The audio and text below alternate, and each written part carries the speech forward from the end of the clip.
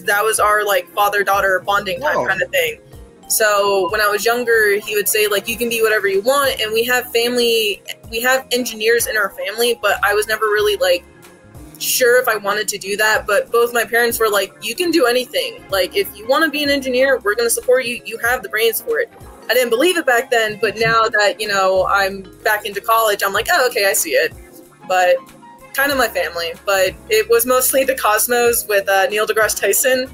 That definitely got me a little motivated. Star Wars, I'm starting to get into. I used to be a Star Trek fan, but now my husband's heavily into Star Wars, so now he's getting me into The Mandalorian right now. Oh, yes. So I'm really liking it. Mandalorian, I was not expecting it to be good, especially with Pedro Pascal. I'm very happy with how it is right now.